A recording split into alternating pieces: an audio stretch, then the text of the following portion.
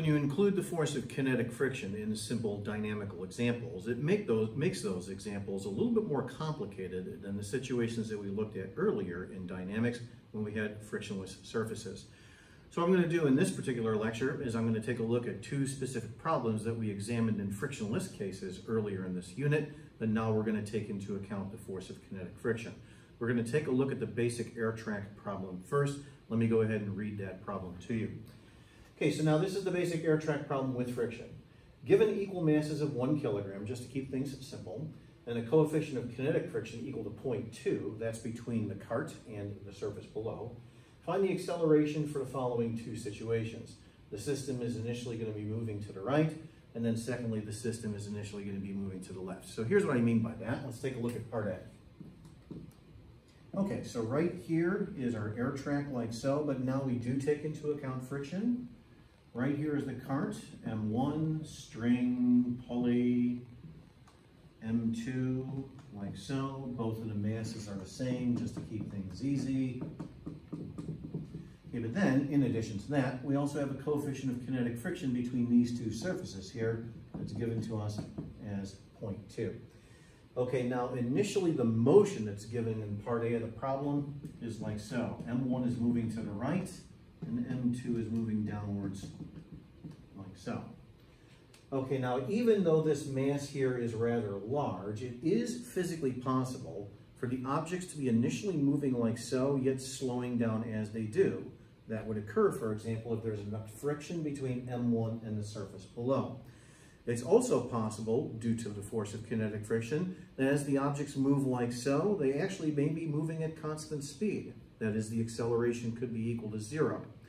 And then lastly, even though there is friction here between M1 and the surface below, because M2 is rather heavy at 1 kilogram, probably what's going to happen is that the objects will actually just continue to speed up in this direction. They're probably going to accelerate like so. Now, I'm just making this assumption here. However, if I'm correct and we calculate the acceleration, we should end up with a positive value. Now, I'm just qualitatively describing the scenarios that can happen here in this situation with kinetic friction. Let's see what happens now as we start to examine the force diagrams exerted upon each object, and then ultimately what happens when we calculate out the acceleration. So now let's take a look at M1. Okay, so for M1 now, there are 4 forces acting on it. We have, first of all, the normal force upwards, N, and the weight M1G downwards. There's no acceleration vertically, so these forces just cancel out. Okay, like we saw in the hockey puck problem from the previous lecture, we do need to know what the normal force is in this example, because that will then help us describe the force of kinetic friction a little bit later on. Okay, now as the object is getting pulled to the right-hand side, we have the tension vector from the string like so. It's initially moving to the right-hand side, so then therefore opposing the motion is the force of kinetic friction like so. Notice just from the force diagram itself that we could begin to see the 3 possibilities. That is, if this force vector is greater than this one, then the acceleration will be to the right-hand side. If the force vectors are equal to each other, they cancel each other out and the acceleration is 0. If this force vector is bigger than this one, then the acceleration will be to the left-hand side and the objects could slow down. So just from the force diagram alone, we start to see the physical possibilities that could occur. Okay, now let's add up the forces here horizontally. We have the force of tension, first of all, that's positive in the same direction as A, and then minus the force of kinetic friction in the opposite direction. So T minus F sub K is equal to M1A. Okay, now before we get to M2, we now take this equation and we carry it out as far as we can go. That means that at this point, we write the force of kinetic friction as the coefficient of kinetic friction multiplied by the normal force. And now we go ahead and plug in the normal force as M1G into the expression here. Okay, I'm going to go ahead and star this equation. This equation right here is going to be the first of 2 equations and 2 unknowns. The 2 unknowns are the tension, which we don't care about, and the acceleration A that we're trying to find. Okay, now let's take a look at M2. This is obviously where we're going to get our second expression from. Let me do that up here. All right, so for M2, there's no surface associated with M2. It's not in contact with anything, so we just have the tension upwards and the weight downwards. So tension T, and 2G. Remember, we're assuming that the acceleration is downwards, and now when we add up the forces here, we just end up with M2G minus T and that then equals the net force, M2A. Okay, so right there is the second now of my two equations and two unknowns, and at this point we just do the algebra. Okay, so let me go ahead and do the algebra here on the lower board. What I'm going to do is take the first expression and solve it for the tension. I'll do so by moving the friction term to the right-hand side of the equation. That then gives me this. Then I'll take this expression and I'll then plug it into the second equation. When I do, however, let's just be really careful here to distribute the negative sign through both terms. So be really careful of that. Okay, so now I'm going to have M2G minus T. So M2G minus this term here, and then minus this term here. And this then equals M2A on the right-hand side of the expression. And now the only unknown is the acceleration A, which we can solve for. So to solve for the acceleration, I'll take this term here and move it to the other side.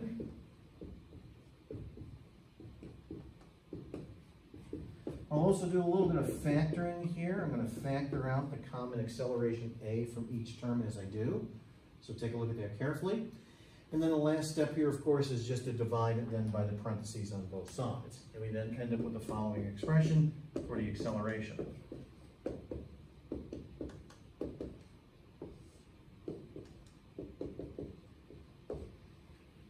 Like so. And now notice that all three physical possibilities are in fact described in this equation. Because, for example, in the numerator of the expression, this term here could be larger than this term.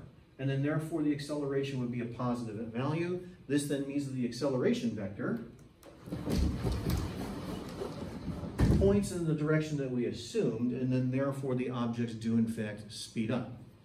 However,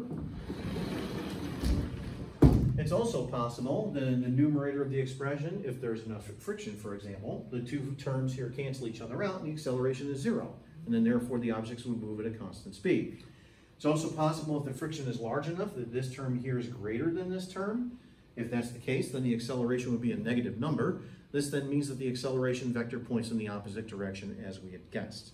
Okay, lastly, before I plug in the numbers, and by the way, the acceleration will be positive. Before I plug in the numbers, notice what happens in the frictionless case. In the frictionless case, there's the equation that I originally derived for the air track demonstration back in chapter 4. That's the frictionless case. Okay, let's go ahead and plug in the values here, and let's see what we end up with. As I said a moment ago, we are in fact going to get a positive value here. All right, so plugging in, I first of all have M2G, and then minus UK times M1 times G, and then all divided by a total of 2 kilograms. And this ends up being 3.92 meters per second squared. So the objects do speed up in their original direction of motion, and they do so in an acceleration of 3.92 meters per second squared. And then in part B of the problem, what we're going to do is we're going to reverse the initial motion of the objects. In the frictionless case, this doesn't matter. However, now with friction, it does. As we'll see, there's only one physical possibility that could occur in such a scenario. Okay, let me do some erasing here.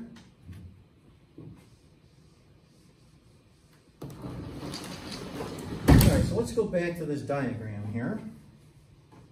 Let's get rid of the work here for part A of the example. Okay, but now we're going to switch things up here a little bit in part B. So now what we're given in part B is that the initial motion of M1 is to the left-hand side. And then therefore this guy here, M2 that is, its initial motion is upwards. So imagine that I simply do the following. I take a hold of M1, I shove it to the left, and then I let go of it. And then the instant that I let go of it, that's when the problem begins. Okay, now, the instant that I let go of M1, is it physically possible for M1 to speed up in this direction after I let go of it? No. Is it physically possible for the two objects to move at a constant speed after I let go of M1? No. The only physical possibility, as we'll see, is that the objects will slow down. This then means that the acceleration vector is going to have to be in this direction. When we calculate it out in just a few moments, we will in fact find that the acceleration vector is in that direction, but it's going to be a totally different number than it was in part A of the example from earlier. Okay, now this is just kind of an assumption on my part, but just watch what happens now when we examine the forces acting on the object, specifically for M1. Okay, so for M1, vertically, we once again just have the normal force here, and the weight m1g. They just cancel each other out. Okay, and then we still have the tension vector from the string to the right-hand side, but now opposing the motion, which is initially to the left, opposing that like so, is the force of kinetic friction. After I let go of m1, there is no force vector acting on m1 to the left-hand side. So therefore, it's physically impossible for m1 to speed up in this direction. It's physically impossible for it to move at a constant speed, because in order to do so, there would have to be a force vector in this direction that's canceling these guys here. The only physical possibility is that the objects will slow down, therefore the acceleration vector must point to the right. Okay, now horizontally, let's go ahead and add up the forces. And when I do, mathematically, basically only one thing changes here from what we did earlier in part A of the example. Now in this case, both the tension and the force of kinetic friction are in the same direction as A. So then therefore we have T plus F sub K is equal to M1A. So what has changed from earlier in part A of the example is that the negative sign that I originally had here has now become a positive sign. Okay, and then this right here is the coefficient multiplied by the normal force, and the normal force is once again equal to the object's weight. So let's go ahead and plug things in, like so.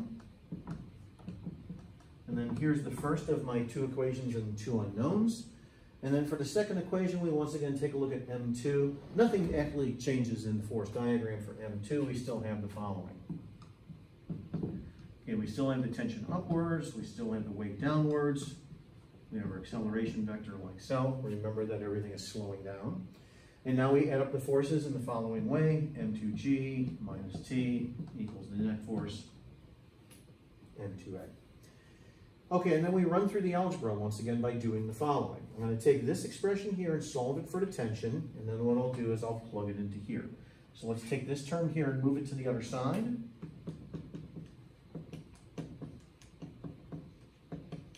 Like so. And then we'll take that expression for the tension and then we'll plug it into here. Once again, I have to be careful to distribute the negative sign through both terms as I do. I'm going to do this on the lower board. So I'm going to have M2G minus T. So minus this, and then minus a negative gives me a positive, like so, equals then the net force M2A on the right-hand side of the expression. And now we just solve for A. So let's move this term here to the other side. I'll do a little bit of factoring here with the common acceleration as I do, like so. And then algebraically, the last step here is just to divide the parentheses to the other side.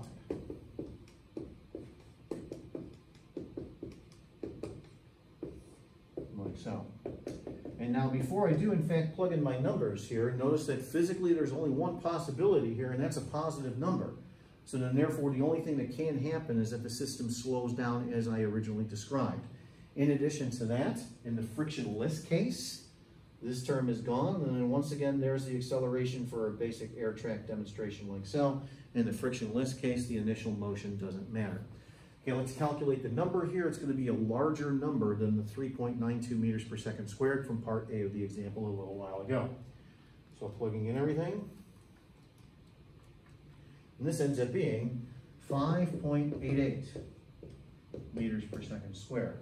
So the objects slow down faster in part B of this example than they sped up in part A of the example. So when you introduce the force of kinetic friction into dynamical situations, that then complicates matters, as we're seeing in this example and in now the one that follows. So for my last example for kinetic friction, what we're going to do is take a look at what happens with the inclined situation, but now we're going to take friction into account. All right, so what I'm going to do is I'm going to do some erasing here. Let's get rid of all of this. I'll have to move the file on my screen in just a moment as well.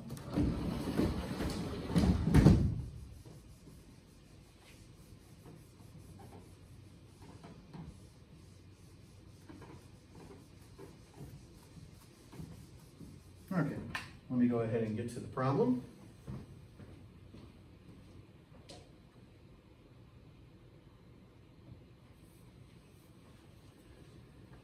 Okay, let me go ahead and read the problem to you. This is the basic incline with friction. The angle of inclination is 30 degrees and the coefficient of kinetic friction equals 0.2. Find the acceleration for the following situations. The mass is initially moving down the slope. and then secondly, it's initially moving up the slope. We're going to see lots of similarities between this example and the one that we just completed. Okay, first of all, let's see what happens, for example, if I take the eraser and I send it down the slope. Immediately, there are three physical possibilities. For example, if the friction is small and the angle of inclination is large enough, after I let go of the eraser, it could still accelerate down the slope, still speed up, that is, like so.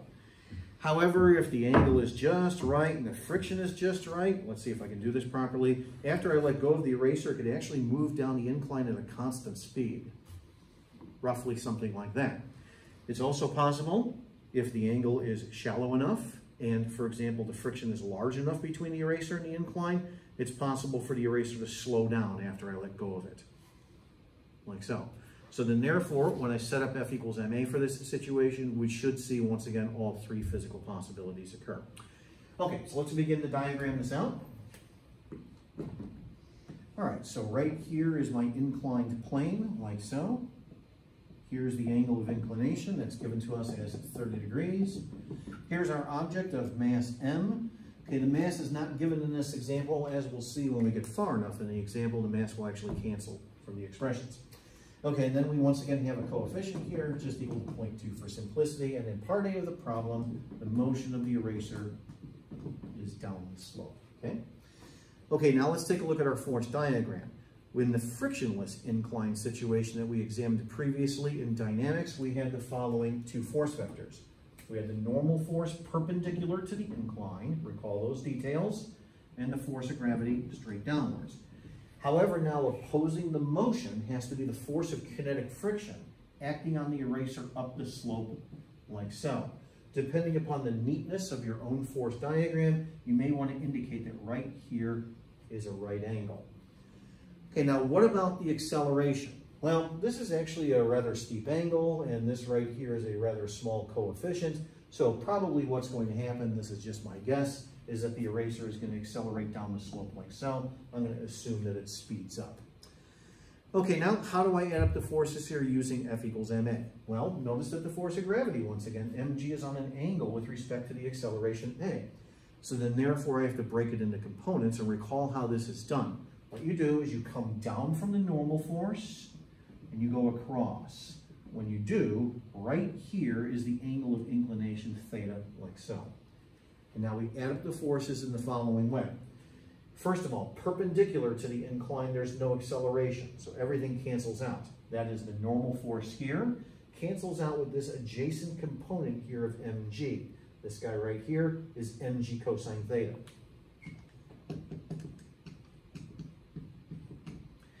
Okay, now parallel to the incline, we have right here mg sine theta in the same direction as A, but now minus the force of kinetic friction in the opposite direction of A. So when I add up the forces parallel to the incline, we get mg sine theta minus fk equals ma. And now what we do is we write the force of kinetic friction here as the coefficient multiplied by the normal force. Let me go ahead and write in that step like so. And then here's where, once again, knowing the normal force is important. We now take this expression for the normal force, and then we plug it into here.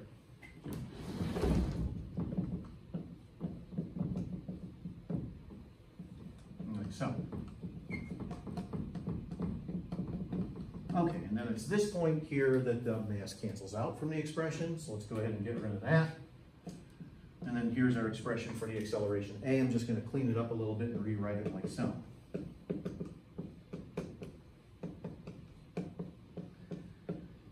So notice that mathematically there are three possibilities here. If this term here is larger than this term, then the acceleration is positive and the eraser speeds up, sliding down the slope. It's also possible, however, if everything balances out, if you will, that these two forces cancel each other out, or these two terms rather, cancel each other out, and then therefore the acceleration is zero and the eraser moves down the slope at a constant speed. If the angle is shallow enough, if the friction is large enough, it's possible that this term here is greater than this term, and then therefore the acceleration would be a negative number, meaning that the eraser slows down. Before I plug in the numbers, however, notice what happens in the frictionless case. There's once again Galileo's free fall experiment of the frictionless incline.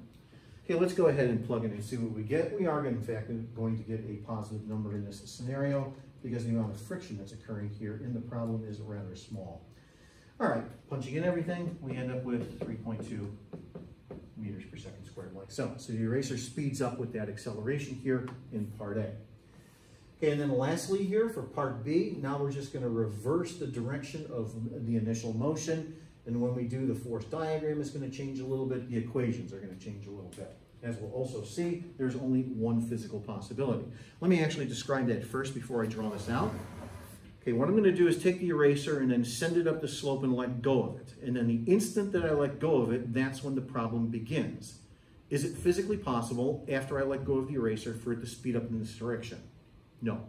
Is it physically possible for it to move up the slope at a constant speed after I let go of it? No. The only physical possibility is that the eraser slows down the instant that I let go of it, like so. So we should see that then happen in the situation when I draw out my force diagram. All right, let's go ahead and erase all this.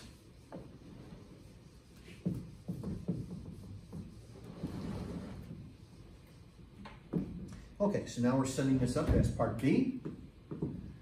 And we're given that the motion of the eraser is initially up the incline. And yes, as we'll see, the only thing that can happen is that the eraser slows down. The acceleration vector is still going to be down the slope. Okay, now, once again, three forces acting on the eraser. Two of them are basically the same as they were before. That is the normal force perpendicular to the incline, and then the force of gravity straight downwards. But now opposing the motion, which is up the slope, opposing that then is the force of kinetic friction, F sub k, like so. Once again, depending upon the neatness of your own force diagram, you may want to indicate that this right here is a right angle. Okay, we're still assuming that the acceleration vector looks like so. So I once again have to break up the force of gravity, mg, into its components. So we come down from the normal force and go across. In doing so, right here is the angle theta. And then once again, we add things up here by using F equals ma. First of all, in this perpendicular direction, that is perpendicular to the incline, we have once again the normal force here canceling out with mg cosine theta. Like so. And now, parallel to the incline, we once again have here mg sine theta pointing down in the direction of the acceleration, but then also plus the force of kinetic friction, like so. So if you compare what I'm writing here to what I did earlier in part A of the example, basically what has changed here is that what was a negative sign for the force of kinetic friction is now positive. Okay? Okay, and then we write this term here as the coefficient multiplied by the normal force, where the normal force is mg cosine theta.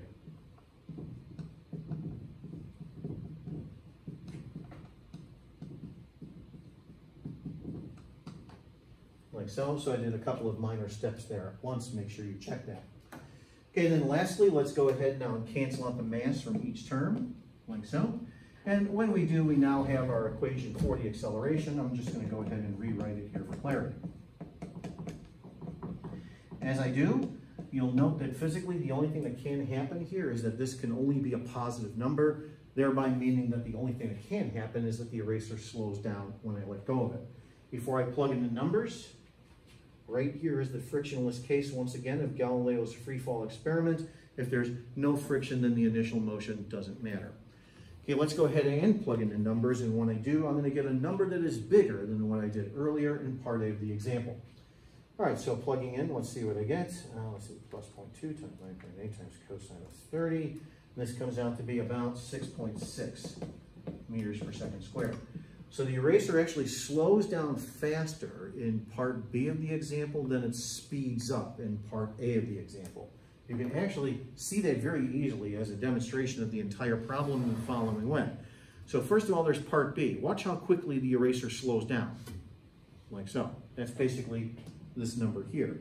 But then for the same incline, now I'm going to take the eraser, I'm going to send it down the slope with an initial speed down the slope. And when I do, it speeds up down the slope, but it does so at a lesser value of the acceleration. That is the lesser value that we found in part A, as opposed to this quantity here in part B. With a little bit of practice, kinetic friction is rather straightforward. When we continue the lectures, then we'll get to static friction.